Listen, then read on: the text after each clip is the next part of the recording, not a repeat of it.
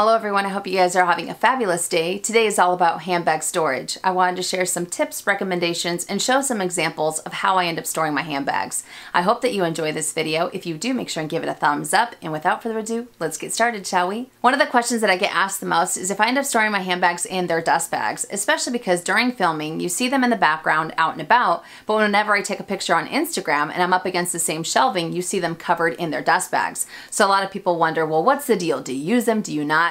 Many of you already know the answer, but yes, I do store all of my handbags in their dust bags at all times. So after filming, all these guys end up going back. And trust me, I have tried to leave them out, and I do think that it looks beautiful, but my paranoia gets the best of me every single time, especially because in this room, I do get a lot of sunlight, which I will talk about later on in the video. So being able to cover them definitely gives me a lot more peace of mind. And I've been storing them the same way for years.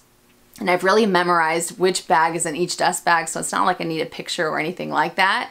And I'll be honest that by having them in the background out and about also kind of serves a dual purpose. The first one being that it does help provide some eye candy, so it's not just a boring background, but also a lot of these dust bags are white, yellow, or off-white, and in combination with the white shelving, it would make the video look a lot darker, even with the lighting that I have for my camera. So it's able to kind of pick up the colors of each of the bags so that way it's not so dark. So that definitely ends up helping out as well. The only time I will leave a handbag outside of the dust bag is when I get a brand new bag from Louis Vuitton that does have vachetta. And the reason I do that is because by leaving it out when you first get it, you're able to kind of build a base to get that nice golden, even honey patina as time goes by. But after those 3 days, oh yeah, it goes right back inside of the dust bag. So like I said before, I do appreciate the way that they look when they are on display, and I do think it looks gorgeous, but my paranoia always gets the best of me. I stuff all of my handbags with air paper. I absolutely love these. And the reason why I like them so much is because they really help to maintain the shape without adding any weight to the handbag. And they're available in a variety of different sizes. You can either buy them in bulk on Amazon or from moving companies, or anytime you get a package at home, you can always save them and put them inside of your handbags. But I think that these are wonderful. I've been using them for years and I've never had any issues with them whatsoever. I will have to say to just make sure not to overstuff your bags with these either, like to the point where they're busting at the seams, because that can cause the materials to stretch, or it can cause the bag to wear unevenly as time goes by. But I am a big fan of them. In some cases, I also have organizers that I leave in my bags at all times, like my open totes, such as the Neverfull and the Deauville, especially the Deauville, because that bag, the material that it's made out of, it doesn't have a whole lot of structure. It has a tendency to turn into a beautiful mess. So by using an organizer at all times and still having air paper in here, it really helps to maintain the shape, and it doesn't cause the creases on the sides to get too intense. My hubby custom built the shelving unit behind me, and it's made it a lot easier. But before the shelving unit, I had bookcases, and before bookcases, I used to make a tower out of the boxes that the bags would come in because I didn't have a lot of space. So I would kind of make a little tower, I'd make a little Christmas tree with a bigger base, and kind of set my bags on top of those boxes. You know, so whether you do have open shelving, whether you do have closet shelving or bookcases or a glass cabinet, anywhere where I feel that you can end up putting your bags in the upright position, I think is always best, because that's another thing. I do store all of my handbags in the upright position. Now, I know I've heard some people say that they store their classic flaps, for example. They've been told by their sales associates that they should store the bag laying down. It's all a matter of personal preference. Personally, it's not for me, just because I feel that it will wear unevenly as time goes by.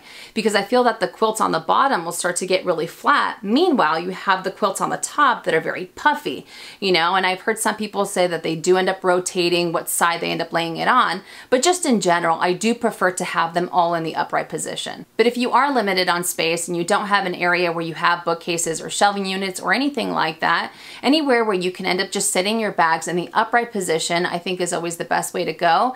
And plus, you don't necessarily have to have them facing forward. You can also have them sideways. That way you can also maximize your space. Direct sunlight. As I said previously, I get a lot of sun in this room, so I really try to minimize the exposure that my handbags get, because I feel that if you end up storing your handbags in an area that does get those constant rays through the window, or that does get that direct sunlight onto the bag, it'll end up causing the color of the bag to completely change. It might cause it to yellow a lot faster or to fade altogether, even with the dust bag, because the dust bag, the rays can still go through there. So I always recommend to have your bags off to the side, somewhere where the sunlight won't hit it directly. For example, if you do have light colored handbags, such as a white handbag, a beige handbag, anything along those lines, or kind of like a pastel, if you do end up storing your handbag in direct sunlight with the dust bag, it'll still cause it to yellow, especially because those materials have a tendency to yellow. And when you add a lot more exposure of the sun to it, it'll just happen that much faster. Another example, let's say that you have patent leather pieces, and let's say that you have Louis Vuitton's Vernis Amarante. I absolutely love that color, but if you do end up storing that handbag in direct sunlight, the side that ends up hitting the light, that clear coating will start to get a lot foggier, and the color will start to become a lot more muted than the backside. The backside will look very vibrant, and the front side won't look so hot. So that's why I always recommend, if possible, to keep your bags out of direct sunlight, because the rays, as warm as they are and as wonderful as they are, they can be somewhat deadly to the color of your bags. While storing them in boxes does keep the sun away, it can also cause the leather to end up drying out a lot faster. Now, I know that a lot of associates have told their clients that they should end up storing their handbags in the boxes, especially if they do have limited space, so I completely understand that. Personally, I am not a fan of that. Personally, I disagree with that, just because the leather needs to be able to breathe. If you do have your leather handbags in a confined space, it can cause the leather to either dry out, and it can also cause the leather linings to start to bubble a lot faster due to the heat. So like I said, to each their own. Personally, that's something that I prefer not to do. I have always stored my handbags outside of their boxes, and so far so good, but it's all a matter of personal preference. And lastly, I do avoid stuffing my handbags with any type of towel, blanket, or any other type of material that might create moisture, because many years ago, I did end up stuffing a handbag with a towel. I thought I was super cool because I was keeping the shape. When I did go to use that handbag, it smelled awful. It smelled like mildew. It had this musty smell because of the moisture that the towel had created in there. So ever since then, I had been using the air paper, and like I said previously, the air paper has worked out perfectly. It still maintains the shape. It doesn't cause it to smell or anything like that, and it also doesn't end up adding any weight. I thought I would also show you some examples of how I store my bags, just to give you a better visual. So the first one is the Chanel Jumbo Double Classic Flap in the black caviar leather with the gold hardware. This is exactly how I store it. I do have the chains on top with the rest of the chain kind of fed through, and it's in the main compartment. Let me just show you guys very quickly.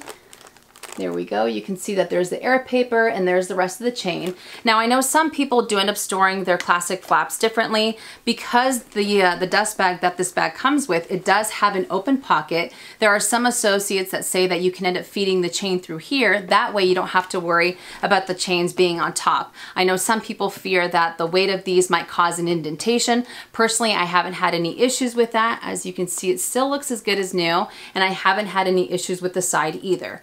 So it's all a matter of personal preference, you know, and like I said, some people do end up using the dust bag to hide the chain. I just prefer it on top. It makes it a little bit easier. This bag also came with felts. I do end up using both felts. Let me just show you that.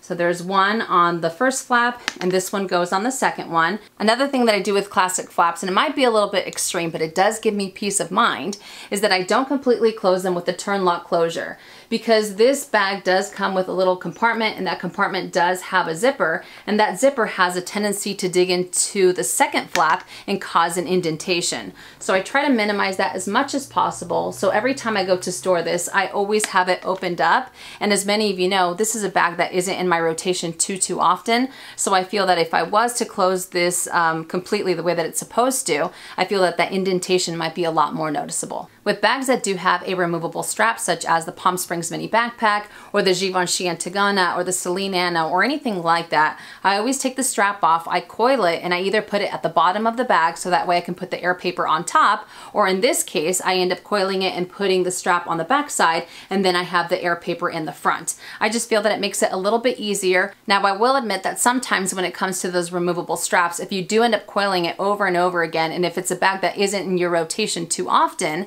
what might end up happening is that that coil might be a little bit more noticeable when you go to use the bag, either crossbody or on your shoulder. Sometimes you'll see that it has a little bit of a swirl to it, but the more and more that you use it, and with the movement that you create when you do end up using that bag, I personally feel that that same type of coiling will go away very quickly. So that's why I still end up storing it the same way. Even if it does have that coil initially, it starts to go away once I start to put my items inside and once I start to use use the handbag. Now with bags within my collection that I can't remove the strap or I can't remove the chain, I want to give you guys 2 examples. The first one is the Chanel GST. Now because this is an open tote, I do have an organizer inside plus air paper, so I end up putting those things in first, and all I end up doing is I end up putting the straps right on top. So that way I'm not causing any type of creases on the leather or anything like that. The second example is the Louis Vuitton push-out accessoire. Now I know that technically you can remove the strap. Personally, I think it's a little bit fussy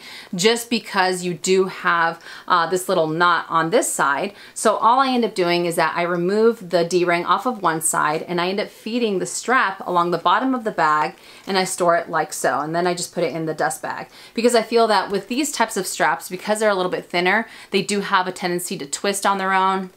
Or sometimes these end up, I don't know, sometimes I feel like these end up wearing a little bit funky if you're not careful. So I just feel that by kind of putting it on the bottom and feeding it all the way up, I'm able to kind of keep the shape of the bag so that way I don't get any type of twist or anything like that.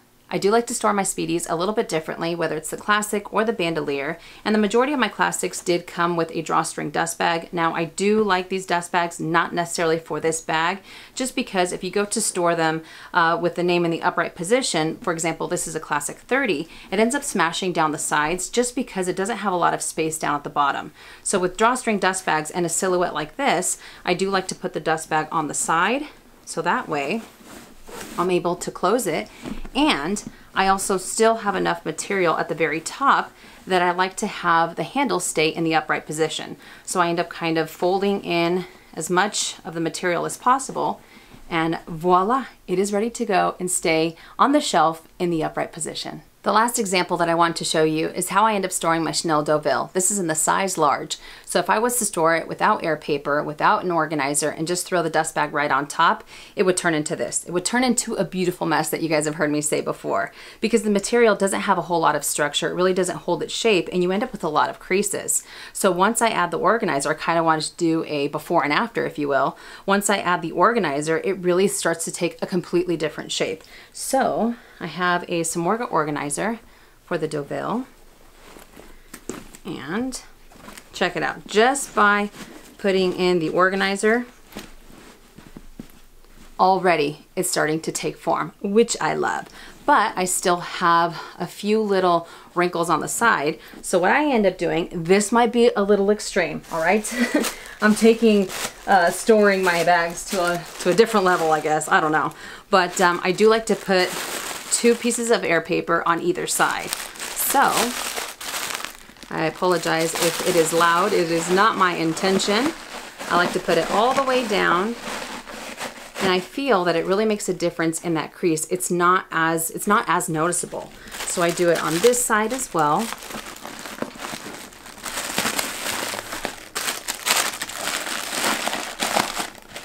There we go. Now when it comes to these little chains here, I also like to pull them all the way through, and I like to put them in between the lining and the organizer, like so, on both sides. That way they're not kind of hanging out, you know, hanging out and about or what have you. All right, now I'm gonna put in some air paper, so give me just a second. And there we go. It is full of air paper. It's all the way to the very top. These 2 pillows actually came with the bag when I got it. So I just kind of put them on top, and that way the handles are kind of in the upright position as well. And as you can see, the sides are not as creased as before. The front isn't as creased, and the back isn't as creased. So that's why I think that by doing by putting the organizer and by putting the air pillows or the air paper, it really helps bags like these that have this type of material to help keep their shape for a long, long time. So that does it for my storage video. I hope that you enjoyed it, and I hope I was able to give you some ideas on how you can store some of your pieces. And remember, these are just my tips. These are things that I have been doing for years, and I have been very comfortable with the way that my bags have been wearing. But if something doesn't seem right to you, or if you have a different way of storing your handbags, by all means follow your gut instinct.